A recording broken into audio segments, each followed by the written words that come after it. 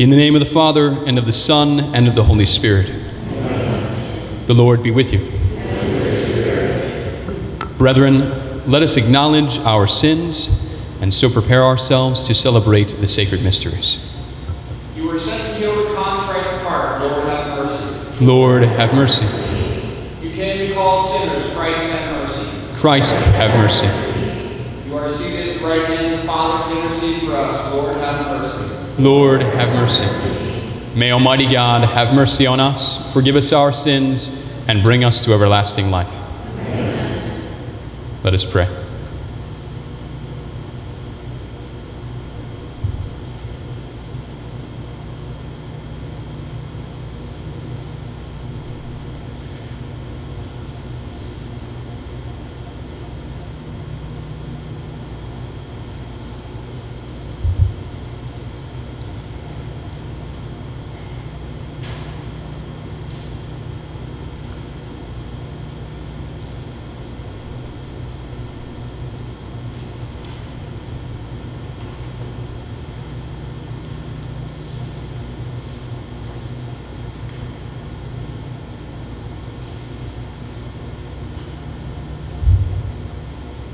O God, who through the fruitful virginity of Blessed Mary bestowed on the human race the grace of eternal salvation, grant, we pray, that we may experience the intercession of her through whom we were found worthy to receive the author of life, our Lord Jesus Christ, your Son, who lives and reigns with you in the unity of the Holy Spirit, one God, forever and ever.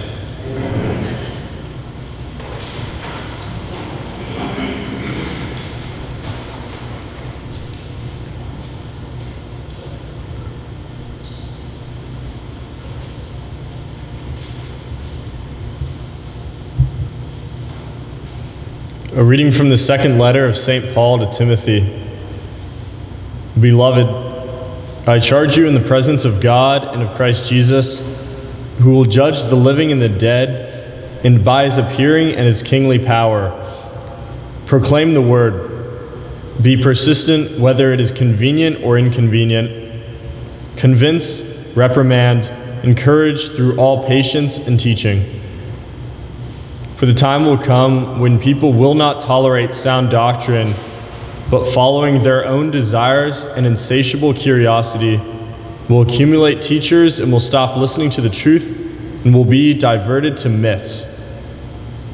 But you, be self-possessed in all circumstances, put up with hardship, perform the work of an evangelist, fulfill your ministry. For I am already being poured out like a libation, and the time of my departure is at hand. I've competed well, I've finished the race, I've kept the faith.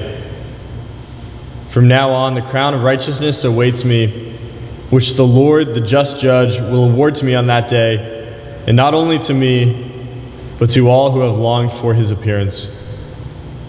The word of the Lord. I will sing of your salvation. I will sing of your salvation. My mouth shall be filled with your praise, with your glory day by day. Cast me not off in my old age. As my strength fails, forsake me not. I will sing of your salvation. But I will always hope and praise you ever more and more. My mouth shall declare your justice, day by day your salvation. I will sing of your salvation. I will treat of the mighty works of the Lord. O God, I will tell of your singular justice. O God, you have taught me from my youth, and till the present I proclaim your wondrous deeds. I will sing of your salvation. So will I give you thanks with music on the lyre, for your faithfulness, O my God. I will sing your praises with the harp, O Holy One of Israel. I will sing of your salvation.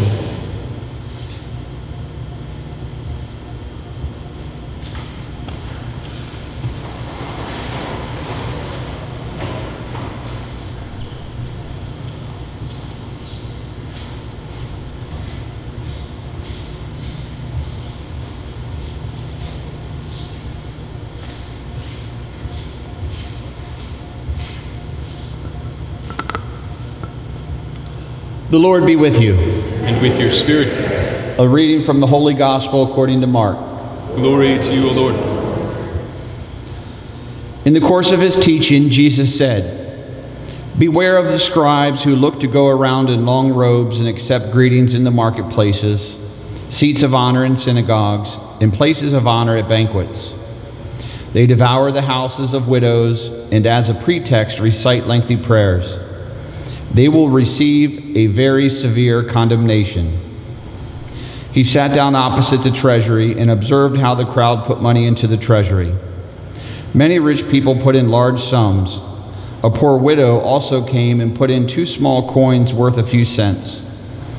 Calling his disciples to himself, he said to them, "Amen, I say to you, this poor widow put in more than all the other contributors to the treasury. For they have all contributed from their surplus wealth, but she, from her poverty, has contributed all she had, her whole livelihood."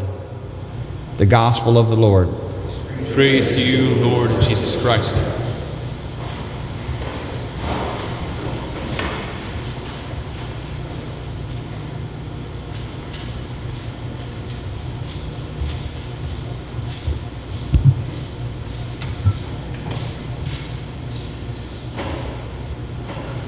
One of the fundamental marks of our Lord and God is his generosity.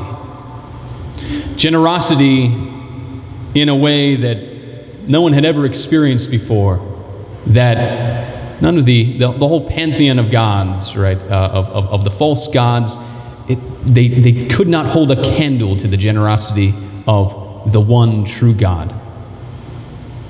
Not only is he wasn't just this distant God over there, separated from us, but one who enters into our lives, enters into our very families, calls us his very own, and gives us mercy that we don't deserve. There's that line from Amazing Grace. "Amazing grace, how sweet the sound that saved a wretch like me." A wretch like me. I don't deserve the mercy of God, but he gives it to me. That's a mark of God, his generosity. The entire world, the entire universe is a mark of the generosity of God. He did not have to make it.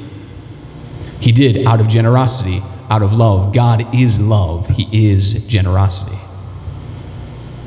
So we, made in the image and likeness of God, are called to live as he lives, to be generous as he is generous, to give everything as he gives. Now, when he gives, it's without end. He's eternal. He's omnipotent. So when he gives, it's this river of life that does not stop flowing. It never stops. And we too are called to do the same. Paul says this to Timothy. "I am already being poured out like a libation, and the time of my departure is at hand." That, in a phrase, is what a Christian ought to do, is to pour out himself like a libation, to give up his life that others may live, to do as Christ does, to do as God always has done, to pour out yourself like a libation. And then we see this woman who does not know Christ yet, but somehow knows him. This widow who gives everything, pours out her whole livelihood as an oblation to God, at the treasury of God. Why? Because she knows that since she is a daughter of God, that she ought to act in the way that God acts, to pour herself out as God pours himself out for us, who gives mercy that we don't deserve. Generosity is the mark of our God, and generosity is how we ought to respond in every circumstance. Now, in a few weeks, on July 8th, something will happen which happens to all young priests. They get moved around. And I will be moved to St. Patrick's Church in Rockville on July 8th. And this is the second time that I'd be leaving Sacred Heart Parish. Don't worry, my replacement is, I know it's strange to think, but both cooler and holier than me. Impossible, I know. Impossible, thank you. But what I take from Sacred Heart is not just friendships that will last my entire life. Not just 2+ very happy years, but a lesson in generosity. Many, many lessons in generosity. This is a generous parish. Generous, yes, in the way that you give. Father Larry only has to ask for something for this community, and this community responds every time. Beyond his expectations. You would think you would have learned by now how generous this community is. Generosity in your love of your brothers and sisters here and in this community. Loretta's pantry is always full to the brim, overflowing with generosity. Generosity in the way that I see that even though we're not family, we're not blood relatives, you treat each other like blood relatives. And generosity towards your priests as well, a great capacity for patience with your priests. Generosity in prayer for us, we would be sunk without it. And a generosity that I've had the great joy of experiencing nearly every day here, a generosity of spirit, a great humility, and a generosity of people pouring out their hearts like a libation before the Lord every day in Holy Confession. And I get to experience the generosity of a heart pouring out itself, a humble, contrite heart, which the Lord will not spurn. And then, in turn, the generosity of the Lord who gives without counting the cost. Mercy, love, forgiveness. Your sins are forgiven, go in peace. I've said that a few thousand times in the past 2.5 years. Praise God that you've responded so beautifully to God's generosity. So let's ask the intercession of the saints. Those who lived lives of generosity and found that the more they gave, the more they had. They gave their very lives and they won eternal life. For God is never outdone in generosity. Amen.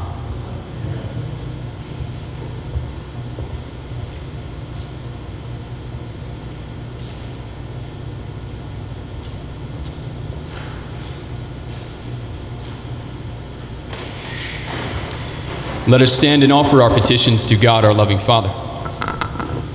For all who preach the gospel, that they may have the courage to perform the work of an evangelist, whether it is convenient or inconvenient, with all the patience and teaching, let us pray to the Lord. Lord. For world leaders who must maintain a delicate balance of power to ensure peace, that they may be men and women of integrity and moral courage, let us pray to the Lord. Lord. For God's faithful little ones who, like Mary, are true to Jesus and his church and generous to all they have to live on, that they may be aware of the dignity that is theirs in God's kingdom, let us pray to the Lord. Lord. For all the intentions recommended to our prayers, for all who are in special need of prayer at this time, that they may have reason to sing of God's faithfulness in their lives today, and for the intentions of the parishioners of Sacred Heart for which this Mass is being offered, let us pray to the Lord. Lord. For all who have gone before us and have stood before the judgment of Jesus Christ, that this holy sacrifice may make up whatever is lacking for them, let us pray to the Lord. Lord. Good and gracious Father, we trust that you hear these, our prayers, and answer them according to your most holy will, through Christ our Lord.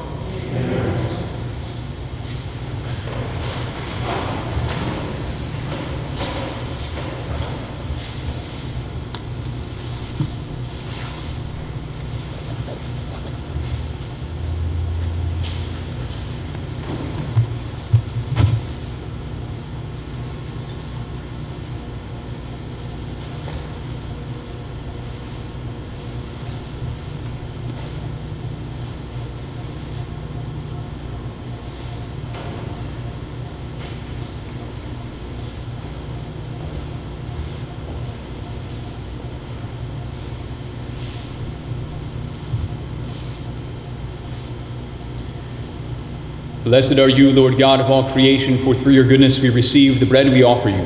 Fruit of the earth and work of human hands, it will become for us the bread of life.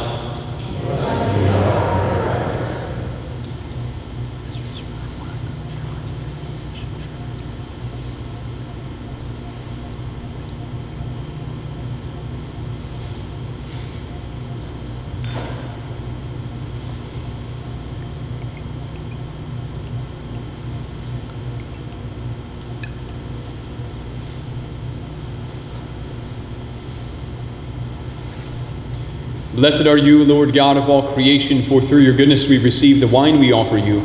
Fruit of the vine and work of human hands, it will become our spiritual drink.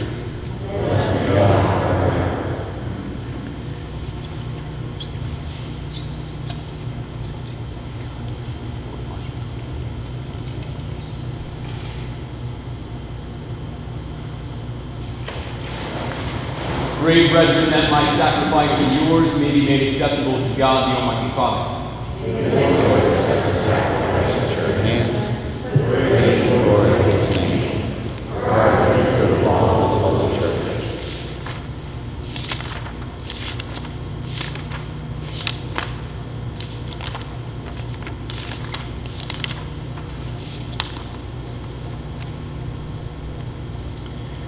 As we honor the memory of the mother of your Son, we pray, O Lord, that the oblation of this sacrifice may, by your grace, make of us an eternal offering to you through Christ our Lord.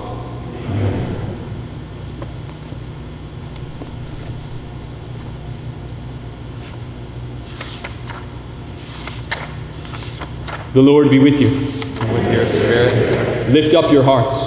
lift them up to the Lord. Let us give thanks to the Lord our God. It is right and just. It is truly right and just, our duty and our salvation, to praise your mighty deeds in the exaltation of all the saints, and especially as we celebrate the memory of the Blessed Virgin Mary, to proclaim your kindness as we echo her thankful hymn of praise.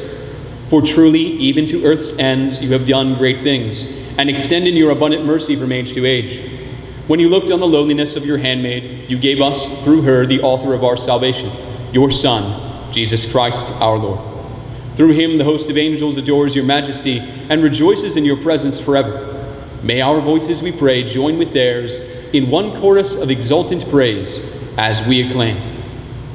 Sanctus, Sanctus, Sanctus Dominus Deus Sabaoth, Lenhi sunt celi et terra, gloria tua. Hosanna in excelsis, benedictus, qui venit in nomine Domini, Hosanna in excelsis.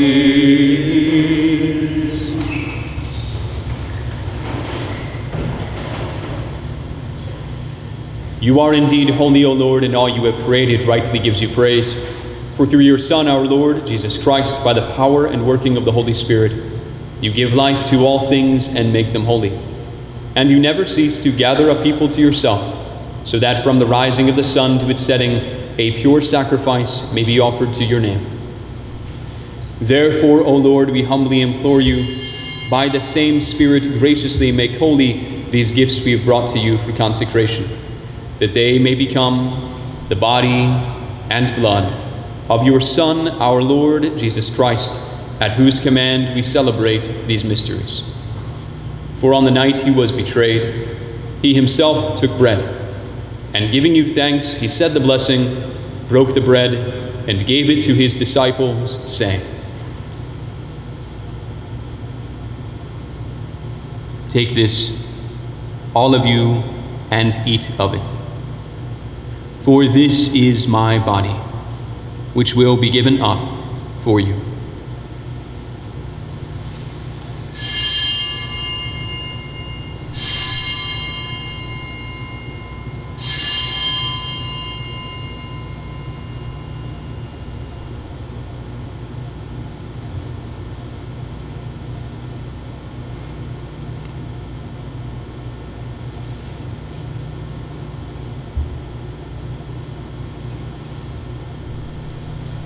In a similar way, when supper was ended, he took the chalice, and giving you thanks, he said the blessing, and gave the chalice to his disciples, saying, "Take this, all of you, and drink from it. For this is the chalice of my blood, the blood of the new and eternal covenant, which will be poured out for you and for many, for the forgiveness of sins. Do this in memory of me."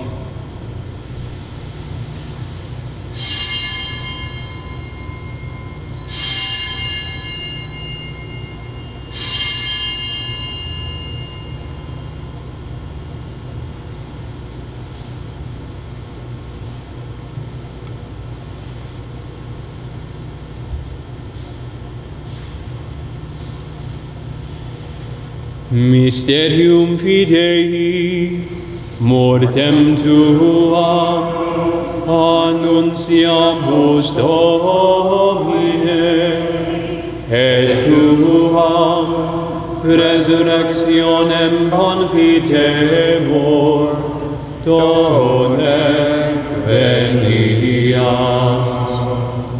Therefore, O Lord, as we celebrate the memorial of the saving passion of your Son, his wondrous resurrection and descension into heaven, and as we look forward to his second coming, we offer you in thanksgiving this holy and living sacrifice. Look, we pray, upon the oblation of your church, and recognizing the sacrificial victim by whose death you willed to reconcile us to yourself, grant that we who are nourished by the body and blood of your Son, and filled with his Holy Spirit, may become one body, one spirit in Christ. May he make of us an eternal offering to you, so that we may obtain an inheritance with your elect, especially with the most blessed Virgin Mary, Mother of God, with blessed Joseph, her spouse, with your blessed apostles and glorious martyrs, and with all the saints on whose constant intercession in your presence we rely for unfailing help. May this sacrifice of our reconciliation, we pray, O Lord, advance the peace and salvation of all the world. Be pleased to confirm in faith and charity your pilgrim church on earth. With your servant Francis our Pope and Wilton our Bishop, the order of bishops, all the clergy, and the entire people you have gained for your own. Listen graciously to the prayers of this family, whom you have summoned before you. In your compassion, O merciful Father, gather to yourself all your children scattered throughout the world.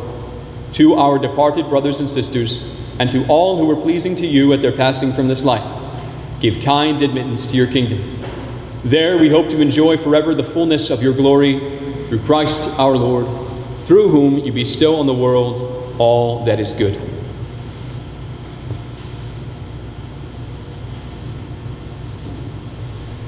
Through him, and with him, and in him, O God, Almighty Father, in the unity of the Holy Spirit, all glory and honor is yours, forever and ever. Amen.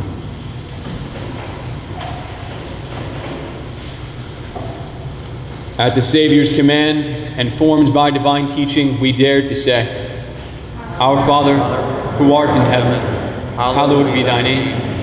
Thy kingdom come, thy will be done, on earth as it is in heaven. Give us this day our daily bread, and forgive us our trespasses, as we forgive those who trespass against us. And lead us not into temptation, but deliver us from evil. Deliver us, Lord, we pray, from every evil. Graciously grant peace in our days, that by the help of your mercy we may be always free from sin and safe from all distress, as we await the blessed hope and the coming of our Savior, Jesus Christ. The kingdom, the power, and the glory are yours, now and forever. Lord Jesus Christ, who said to your apostles, Peace I leave you, my peace I give you, look not on our sins, but on the faith of your church, and graciously grant her peace and unity in accordance with your will, who live and reign forever and ever. Amen. The peace of the Lord be with you always. With your spirit. Agnus Dei, qui tollis peccatam mundi, miserere nobis. Agnus Dei, qui tollis peccatam mundi, miserere nobis. Agnus Dei,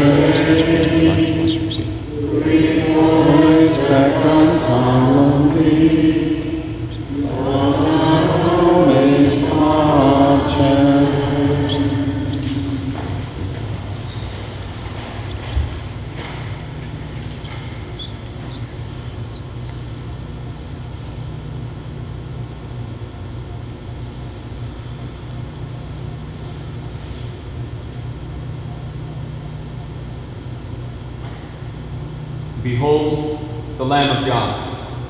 Behold him who takes away the sins of the world. Blessed are those called to the supper of the Lamb. Lord, I am not worthy that you should enter under my roof, But only say the word, and my soul shall be healed.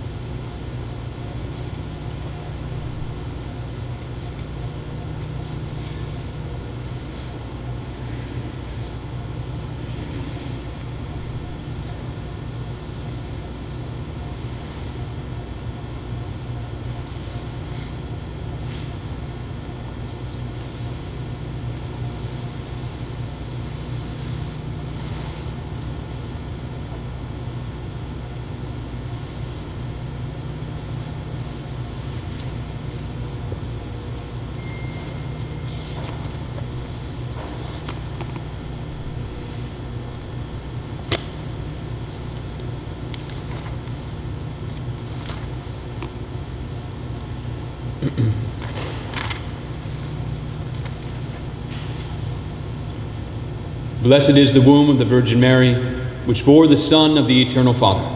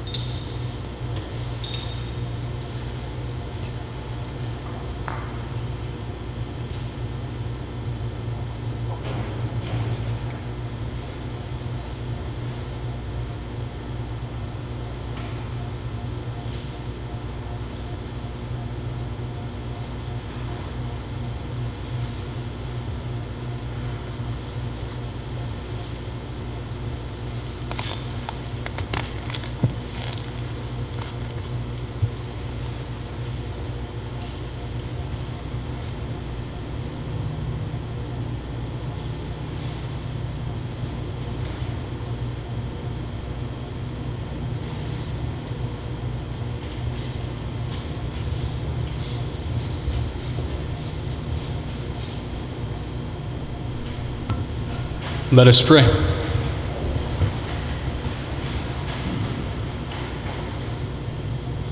As we receive this heavenly sacrament, we beseech, O Lord, your mercy, that we who rejoice in commemorating the Blessed Virgin Mary may, by imitating her, serve worthily the mystery of our redemption, through Christ our Lord. I'll be available in the confessional immediately following Mass, and Deacon Matt and Mr. Roop will lead us in prayer. The Lord be with you. May Almighty God bless you, the Father, the Son, and the Holy Spirit. Mass is ended. Go in peace. Thanks be to God. Saint Michael, the Archangel, defend us in battle. Be our protection against the wickedness and snares of the devil. May God rebuke him, we humbly pray. And do thou, O Prince of the heavenly host, by the power of God, cast into hell Satan and all the evil spirits who prowl about the world, seeking the ruin of souls. Amen.